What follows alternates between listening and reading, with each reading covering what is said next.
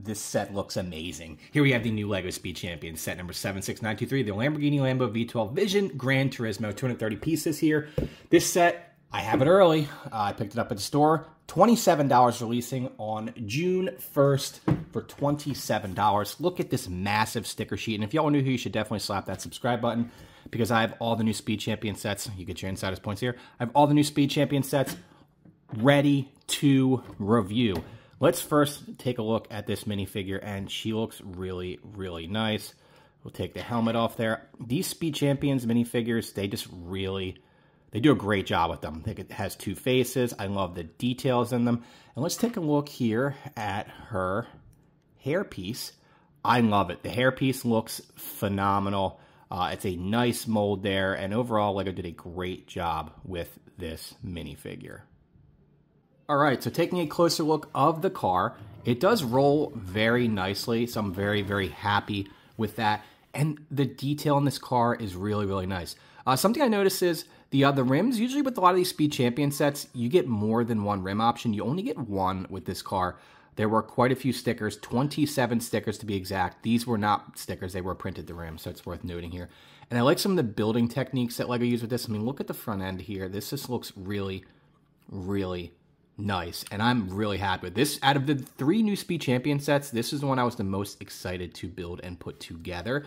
Will my mind change? I don't know, because I'm going to be doing a full-length comparison between all of them when they're all built. Now, what do you think of this set? I think it looks really, really nice. Is it worth $27? I'll be honest with you. I'm not happy that LEGO increased the price of their Speed Champions lines from over the last couple years. The $20 Speed Champion sets were always slam dunk buys and great value deals. $27 is on the pricier side for this set. I think this should be more like a $23 set. Also, it's worth noting that the minifigure, she does fit here in the, well, we're not going to call it cockpit area, but the driver's seat. She does fit in there. You lift that up, and she just slides right on in, and it closes nicely. But something that I've been complaining a little bit about recently with some of these sets, Speed Champions and like ships, you notice she's looking up to the sky. So she's not even looking forward. And I understand LEGO probably had a tough time making that happen to have her sit straight up with the sleek design of these sets, but it's just worth noting. I like the different, I do like the way the stickers look here, but I wish that there weren't as many.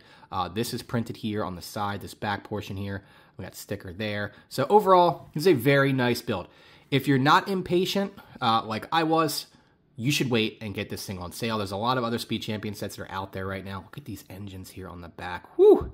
It does really look nice. Like, it really, really does. But if you can wait and you're not impatient, definitely wait to pick this up on sale. I wouldn't recommend spending the $27 on it now. I know it's only a few dollars, but eventually we'll be able to get this thing closer to the $20 range, which I think it should be like a $22 to maybe $23 set, not $27.